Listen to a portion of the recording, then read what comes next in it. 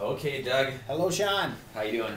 Great. Okay, so we're talking today about a question most people don't ask until after they've got their house sold and they're about to move. Some people think about ahead of time, what can I take with me when I sell my house? Yes. And I know you've got some interesting stories about Yeah. this. But in a nutshell, what can you take with you when you sell your house? Well, basically anything you want to take along, and you have to take everything.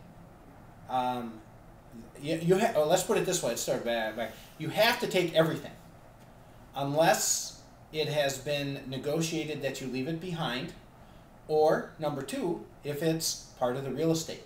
So let's. Okay, what do you mean by part of the real estate? Okay, so let's do a definition of part of the real estate.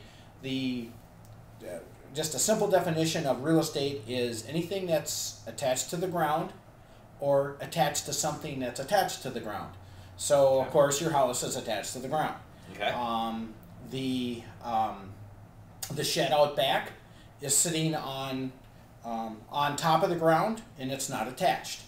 Your 10 by 12 tool shed or your lawnmower shed or whatever. Your workbench in the garage, if it's sitting there and you can move it around. Easily move it around, you can take. But if the workbench is bolted to the floor or to the wall, that's attached. Okay. So anything that's attached, you got to leave.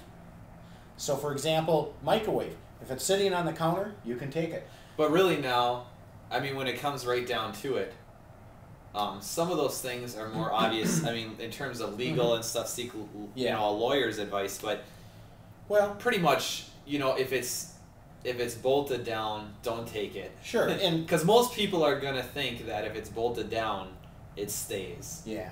And if there's gray areas, of course, with anything. For example, curtains. Curtains are not attached, so they can be taken, but the curtain rod is attached, so that can't be taken. So isn't that kind of a fine line? I can take my curtains, but I can't take the rod that holds the curtains up. It kind of like those are mat sets. So kind of good to spell that out normally in the purchase agreement.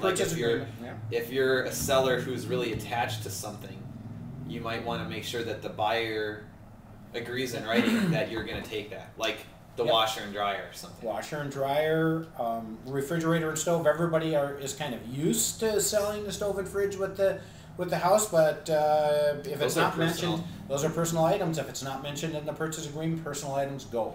But normally, a buyer, if the agent is worth their salt working with a buyer, they're going to ask for those items in the purchase agreement, and then at the time of closing, that would show up under cost of some type of sale. Yeah. On the purchase agreement for $1 normally they do. Sure, it's usually in a personal property. Personal property addendum is what I'm trying to say. Yeah. So how let's go over. Okay. Let's go over some other things. How about your landscaping outside? Where does that stop? It's really not attached, but then again, it's part of the real land. Estate, so there you go. So if you've got favorite plants, favorite waterfall or whatever, make sure if you're the seller, you let everybody know you're taking that. Or what we've suggested is if you're the seller, before you put your house on the market, if you know you're really attached to something that a buyer might assume that they're getting, just take it out of there before they even get to see it. Because otherwise, normally, like you get a nice waterfall.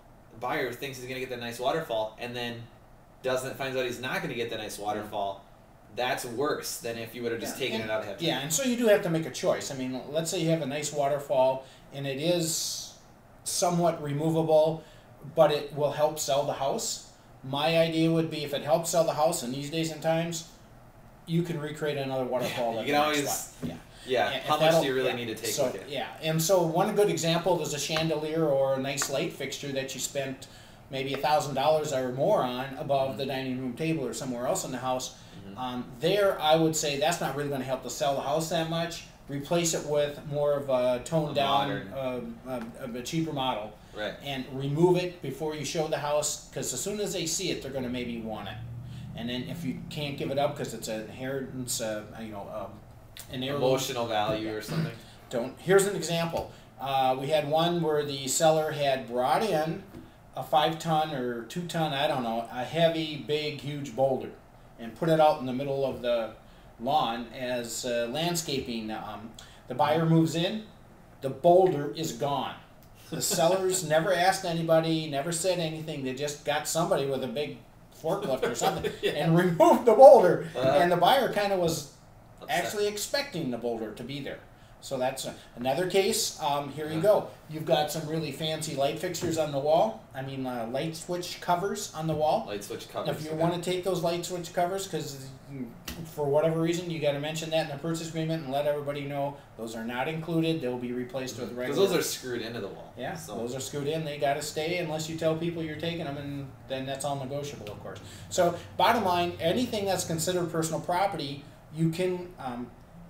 Unless the buyers ask for it, they're yours. And in some cases, if the buyer doesn't ask for it, you have to remove it. It says most purchase agreements, it says you have to remove every piece of personal property, debris, clutter, whatever. So for example, let's say you've been kind of neglecting that back corner of your lot where all this junk is that you've been piling up. Let's say it's a great big pile of branches and leaves and I don't know, just junk. Well, that has to be removed when you sell the property. That's not part of the property. That's considered personal property junk. That has to go. Right. And what it all comes down to, I think, too, is the buyer is the one who's going to buy your house. So if you're a seller and you want to get your house sold and get money at the closing table, most buyers are going to do a final walkthrough, which is where a lot of these issues that haven't been resolved ahead of time come up.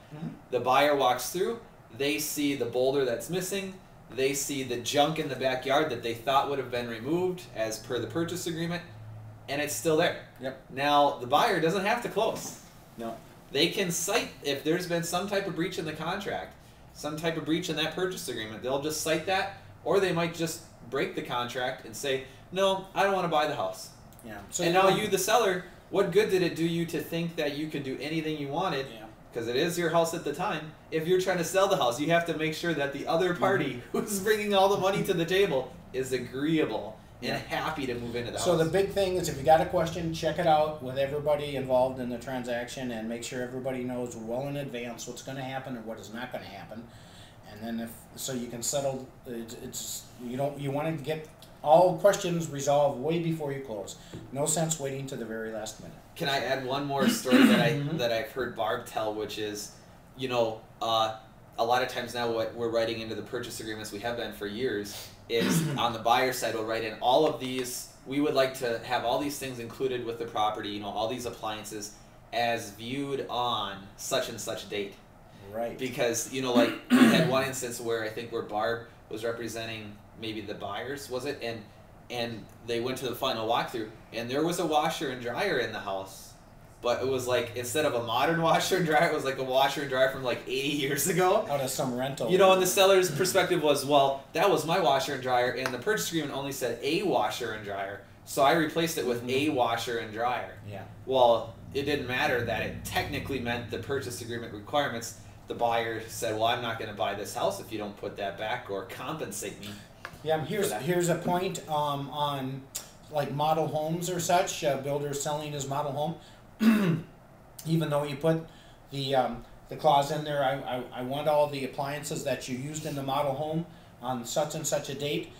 We've even gone to that conform to these serial numbers. Right, write down the actual serial numbers, which is the next step to take. Yeah, I mean, especially if it's some really high quality appliances.